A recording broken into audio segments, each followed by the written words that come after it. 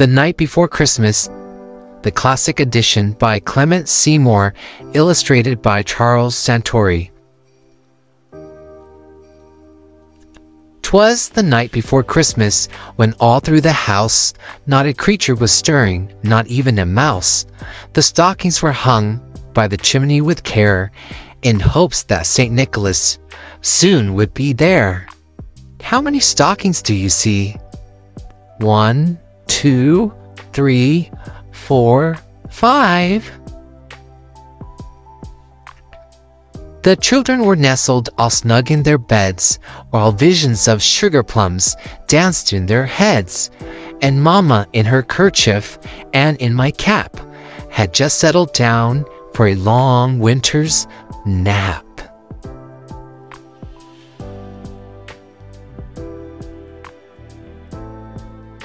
When out on the lawn there arose such a clatter, I sprang from the bed to see what was the matter. Away to the window I flew like a flash, tore open the shutters and threw up the sash. Uh-oh, what's out there?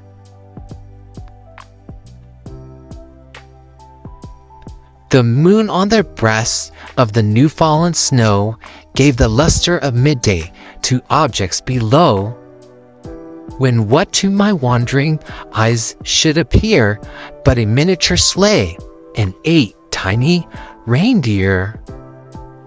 Who could that be? I'm so excited. Is that Santa?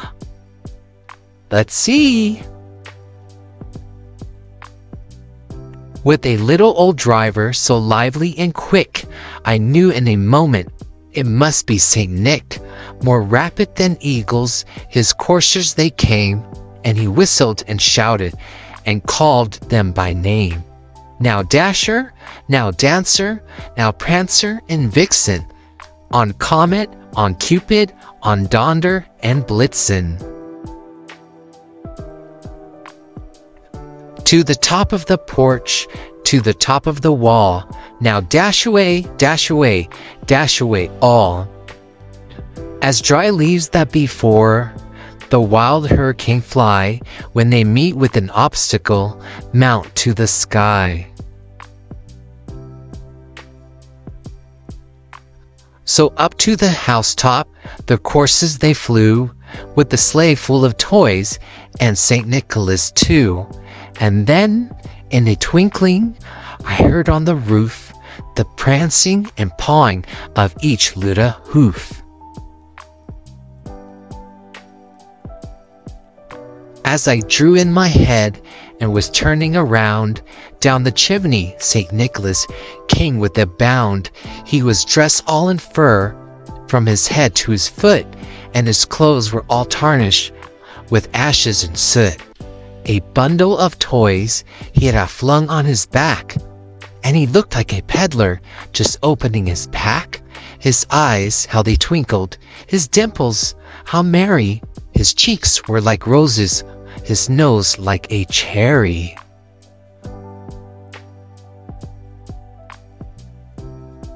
His droll little mouth was drawn up like a bow, and the beard on his chin was as white as the snow.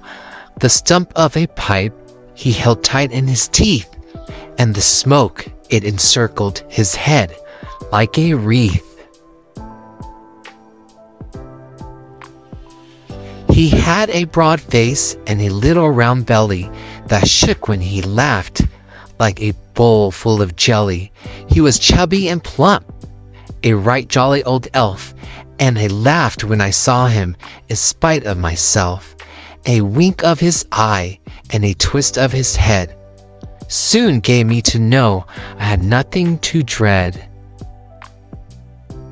He spoke not a word and went straight to his work, and filled all the stockings, then turned with a jerk, and laying his finger aside of his nose, and giving a nod, up the chimney he rose.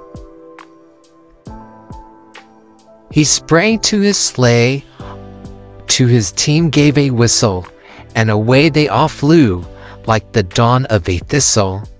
But I heard him exclaim ere he drove out of sight. Merry Christmas to all, and to all a good night. Thanks for reading with us. Don't forget to subscribe and have a wonderful holiday.